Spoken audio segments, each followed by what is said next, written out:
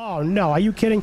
We found the butcher. We found the butcher. Leave me alone. Leave me alone, you bully. This guy is tough. We can take him, but we gotta clear everything else out. Leave me alone, you bully.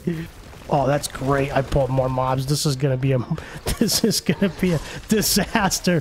This is gonna be an absolute disaster. So yesterday we started a new Nightmare series, and today we're going to continue doing that. Today we're going to run some more Nightmare dungeons. I currently have queued up a tier 8 dungeon. The dungeon affixes for this one are frost damage, which you deal 10% more frost damage, which we don't have. And then the monsters are actually while in combat. You get volcanic eruptions, and monsters deal additional fire damage. 15% of their physical damage is dealt as fire. So this one's going to be very interesting. While we're diving into that, I wanted to show you a pair of boots that I got just made today. I got it as a drop. It dropped as a yellow, sacred yellow. These are not ancestral, but they are sacred, and they are very, very good. They dropped as a yellow item, and I actually upgraded them, and I imprinted the critical strikes, as you can see, grant 16% movement speed, which is the absolute max for 1 second up to 6 seconds. And what makes these really, really good is not only do they have movement speed, I have 15.8% movement speed on them, but evade also grants a 75% movement speed for 1 second because they are upgraded. Then we have a 20% reduction in slow duration, which is nice, which means we can get out of stuff and not die in AoE. And then we also have 24% movement speed for killing an elite, or for 4 seconds after killing an elite, which is very, very good. And of course, cold resistance, which slows us down. So the combination of those makes them very, very good. And these are by far the best boots I've found yet. So yesterday we started a new series, and we're going to do a new series. This is the Cozy Druid. We are continuing the Cozy Druid series, and this is all about running Nightmare Dungeons for more gear, for experience, and of course for some better items, right? We're still trying to get experience. It's coming along really, really nice for much better gear, and the boots, I'm really enjoying these boots. The run speed is amazing because as everybody knows, or maybe everybody doesn't know, as much fun as it is killing stuff in one hit with the bear, he is a little slow. The attack speed is slow, right? Because that's the idea, is to attack slow, but kill it in one hit. And the run speed's fairly slow, especially compared to a rogue or compared to a wolf druid. So the run speed's a little slow. So this is a lot more fun, actually. Just running fast, still not attacking super fast, but running fast is very, very nice. And oh, look at all the goodies. And we are getting some good stuff, some good sacreds.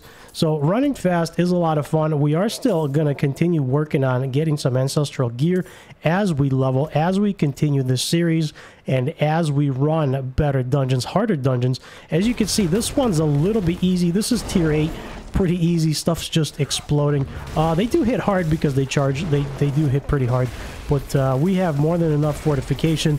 And we have quite a bit of bubble as well. Barrier, forgot what it was called. Barrier bubble. So we got quite a bit of that as well going on. And this is actually coming along very good. So as we get better gear, as we continue, as I say that, I almost died. And there it goes. Got absolutely stunned and wrecked. All right, so I guess this is going to be take 2. I got absolutely wrecked there. I got body blocked, stunned, and just wrecked. This is why you need run speed. And by the way, as I've mentioned before, these videos are real. These are raw. I don't pretend to be an expert at this game. I don't pretend to show off and show you how amazing I am. But I am having a good time. And, you know, sometimes you die. I am not playing hardcore. I'm not that good at the game yet. So I'm not playing hardcore just yet. I'm still learning how to do this, but I'm having a blast. I am up to level 62. I do forget to pop my potions once in a while. Between the extra fire damage that they do and just the raw damage of how much they do, the thorn beasts hurt a lot. They hurt a lot. And then the other guys that charge, you know, we're getting through it pretty good. We're getting through it pretty good. Sometimes it takes a little bit to get a groove, but we are doing a ton of damage. We're just also taking a ton of damage. Some dungeons are a little bit overtuned. This might be one of them, but we are killing them. So as we are leveling, as we are going to be graduating to ancestral gear, I believe that is in World Tier 4, which we almost cleared. Look how much my life went down. Wow. Between the charges and the poisons, my life just dropped in a hurry. That was a lot. This dungeon might be overtuned. I'm not sure if I just got charged or they just hit that hard. But as I am leveling in World Tier 4, we are going to graduate there soon. I did almost clear the capstone dungeon for World Tier 4. I got stuck on the boss. I asked a friend for help, but since I was very, very close to getting a new Paragon, I went out of town. It was 1 o'clock in the morning when I was playing. I went out of town, popped the portal, or I went out of town and the portal closed. So I wanted to get like 5 or 6 kills just to get another Paragon to help, and the portal closed. So that was not a lot of fun, but you know, live and learn. So moving on. So as we continue and as we transition to World Tier 4, we are going to get Ancestral Light. I am completely stuck. I wonder if there are traps or something. I tried to... Wow, look how hard these guys hit. This is nuts. I usually don't lose this much life because I got quite a bit of life. I got a lot of Fortify as well. And I wonder if my fire resistance is low because they just hit very, very hard. We're hitting hard as well. Everything is exploding, but yeah, that I'm not used to seeing. Okay, let me finish my thoughts. So as I am transitioning to World Tier 4, we are going to be getting ancestral items, which will be a lot better than the sacred items that we have now. And of course, at level 73, you have a chance to gamble for ancestral items as well. So we are going to be stockpiling for that, stocking up for that.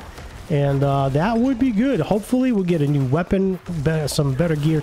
But the boots right now, I'm loving. I'm not sure. I'm just going to pick up all this yellow stuff for now. I don't think there's anything that I really, really need. I have been experimenting with some of these builds here. Sometimes it goes really well. It's interesting. And sometimes we're just taking so much damage. It's crazy. These guys definitely hit really hard. And there's so much AoE. This is exactly why...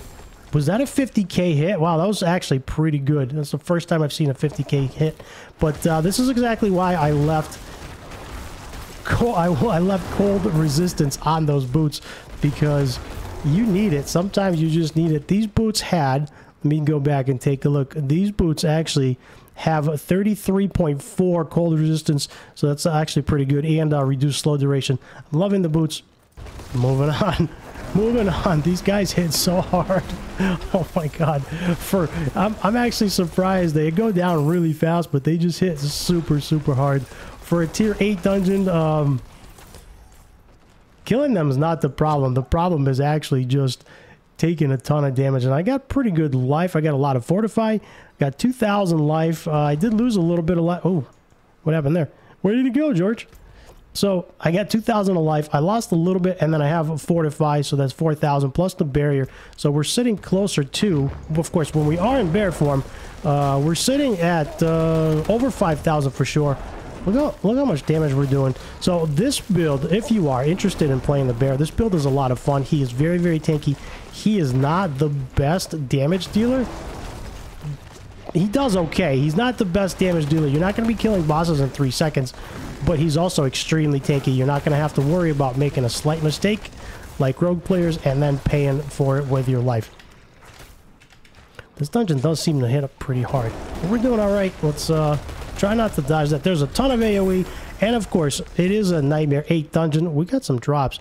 Ooh, nice. We got a nice unique. So this is really cool. Not bad. If a core skill hits 5 or more enemies, 20% of its resource cost is refunded.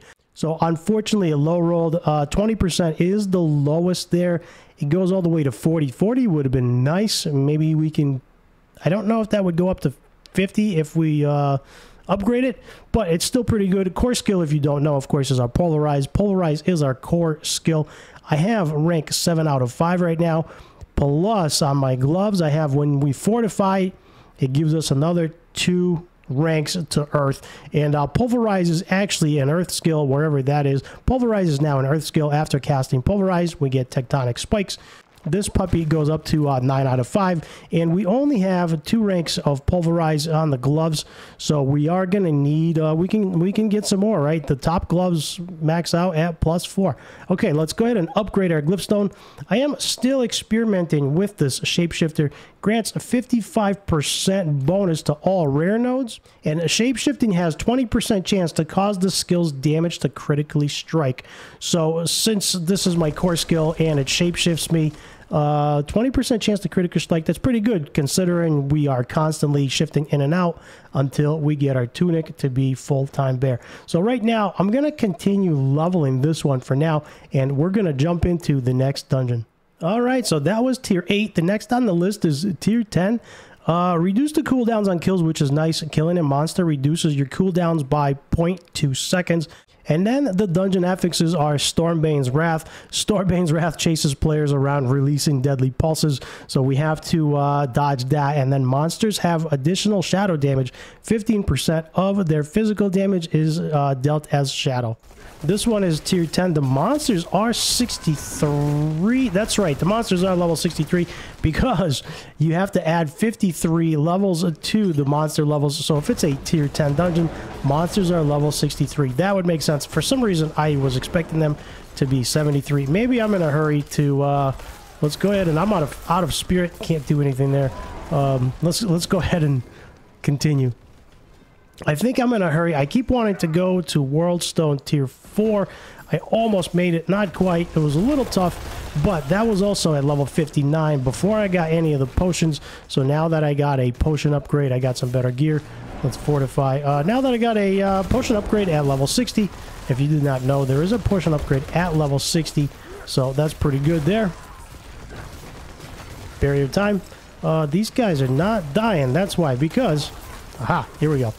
Alright, so one guy left here, one guy left there.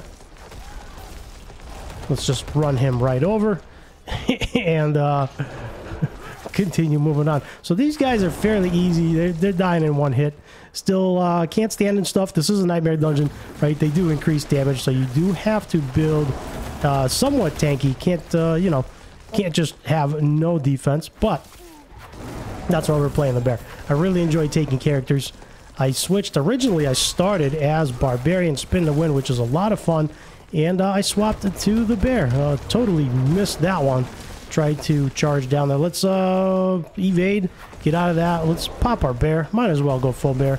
See what we can do here. Oh, there we go. Another sigil there. By the way, you can craft sigils if you did not know. You can actually craft these puppies. I have so many of them. I got tier 11s, 15, 14, 16, and I ate that one like a champ. So let's continue moving since this thing is chasing us and trying to... Everything in here is trying to kill us. So that is the fun of it. But the gear that's dropping is a little bit better, which is really nice. And the experience is good. I also have a potion, poison potion. I thought this was the snake one. Maybe it's not, but poison resistance is always good. Something is always poisoned. Oh, look at this guy. I ran away from him. I ran away from that stone that does the AoE, and it spawned in front of me. So, can't get away from that. All right. We have 3 prisoners left and a shrine. Let's go ahead and grab the shrine since we are far away. I was checking the map to see how far I am. Just a regular protection shrine. Okay. Blast wave is really cool. Artillery is really, really nice. I was checking the map to see how far I was away from the main boss because sometimes you can get that shrine, take it with you, do a little bit of damage to the boss. By the way, we are 12 out of 12 potions. And we are slowly continuing to increase our difficulty. In the last episode, which was the first episode, we started with 5. We ran a 5, then we ran an 8. In this one, we started with an 8. Now we're at a 10. Another protection shrine. This one is not cursed, which is okay. Cursed shrines are nice. They spawn lots of mobs, so you get a ton of experience. Let's travel to the egg chambers. Okay, so the egg chamber is up there. Right on we go. Going into the egg chamber. Oh man, this one is lots of spikes, lots of... I was correct. We did need the poison resistance potion for this one. Yeah, so by the way, if you did not know, you can I lose my train of thought because I'm trying not to die. You can craft nightmare sigils. You can craft nightmare sigils. I made a video on how to craft them. If you are stuck, you have to clear stage 3. Tier 3 is what you have to clear. Let's try to not die because I know he's gonna... There we go. That is why I got the run speed. As soon as you clear tier 3, you can do that solo or with a friend. Solo will take a little bit of time because it is going to take a little bit of time to drop. Or you can have a friend run you through. And I'm always looking for friends until my friend list gets completely filled up. If you want to be my BNet friend, reach out to me in Discord and or leave me a comment. I really don't want to post it publicly. I have in a couple of videos, but I know that the space is limited. So he goes down. We just bullied him out of here. Let's go ahead and grab this. There is limited space. We are going to run out. We got room for 3 more. But we are going to run out at some point. Is this thing cursed? It is cursed. Can we run him over? There we go. So the nice thing is, with trample, we can just trample him right into a wall, stuns him, and then we can just finish him off. So that is pretty good. He did wall us in. Not too bad. Let's pop the chest, see what's in here. Nothing. Sacred JoJo staff. Nothing great there. These guys are hanging out waiting for me already. Just going to run them down. And then we're going to go bear rage. For right now, let's jump out of that a little. I can't even move because I got walled in. Everything's on cooldown. Man, that felt really bad. How do you like it? How do you like it? Between the extra damage that they do and the poisons. Oh, and this guy's like, nope, he's out. So that's a thing. So yeah, this is why I'm not playing Nightmare or Hardcore. I am playing Nightmare, but that's why I'm not playing Hardcore, because things like that happen, and then all of a sudden you get walled in, you get stunned, and ooh, is that a... No, that's a regular. I got really excited. I thought that might have been a sacred or a unique, but it's not. So let's take a look at the staff. Everything is trying to kill us. You need so much sustain in here. It's nuts. Grizzly Rage does help. There's a fire trap on the bottom. Let's try to get out of that so we don't explode. Everything is out to murder us. So as you are, if you are watching these videos, I hope you're having a good time. I hope you're enjoying the calm commentary. I try to commentate what I'm doing. Sometimes I get off track because everything's trying to kill us. But for the most part, I try to talk through what I'm doing, why. And if you are trying to, or if you wanted to play a bear, bear's a lot of fun. Bear's a lot of fun. You could definitely do that. Hopefully it's working out for you. Just keep in mind, you do have to do a specific build. One thing you do want to focus on is the earth skills deal 45% more damage, or 45 to 60, wherever you put that. And then, of course, the damage scales off of fortify. And so the other thing that I have a couple of synergies working together. One of them is actually up here now. It used to be on my boots. Yeah. I got run over there. Let's not do that again. And I do extra damage to slowed enemies, to crowd control enemies, because all of my earth skills are now crowd control, slow everything down. So that works out really nice. Really enjoyable. And whenever we have a barrier up, which is going to be the Earthen Bulwark, it also pops when we hit an elite. Whenever we have a barrier up, we deal extra damage as well. Oh no, are you kidding? We found the butcher. We found the butcher. Leave me alone. Leave me alone, you bully. This guy is tough. We can take him, but we got to clear everything else out. Leave me alone, you bully. I don't know if you've gotten a chance to find the... Oh, this is not a good place to do it, right? We're with the Ward of Eyes as well. I don't know if you've had a chance to play around with the butcher just yet. He is very tough. He tends to deal a ton of damage, especially when you are standing still. When you are toe-to-toe with him, he just goes ham. So one of the things you got to watch out for is there a... I don't even think there's a shrine here anywhere. I don't want to die to this. How do people play hardcore characters? This is turning out to be very spicy. Let's see. Does he... Oh, he hooked me. I thought he was gonna run, and I was waiting for him to charge. I was gonna dodge it. By the way, trample can stun most enemies, but not the butcher. You can... Let's get out of that. We are in cooldown. You can... if you trample one of the enemies into a wall, it does stun them.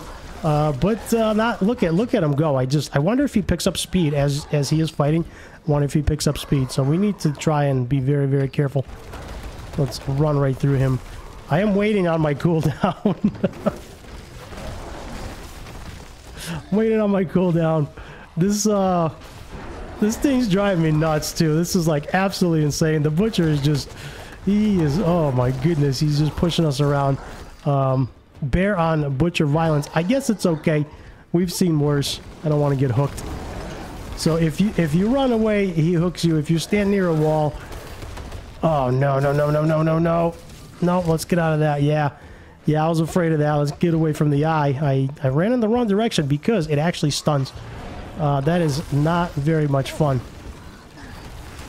Oh, that's great. I pulled more mobs. This is gonna be a disaster.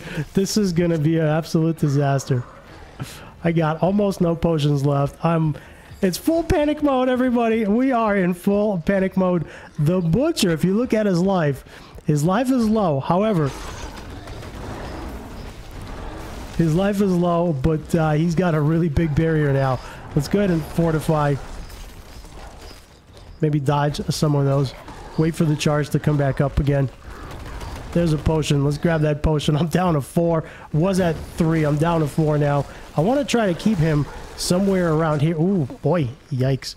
Yeah, he's angry. He's angry. He just headbutted me. Let's pop a potion. Charge through him. Roar him. Hopefully he'll do less damage. The debilitating roar should make him do 70% less damage. That is what it's supposed to do. I'm out of spirit. Help, somebody help. Oh no, I totally missed that one. I got 1 potion left. No. If you haven't fought the butcher yet, I'm going to tell you right now, this guy's a monster. He just goes ham. We got him, everybody. We got the butcher. Oh my goodness.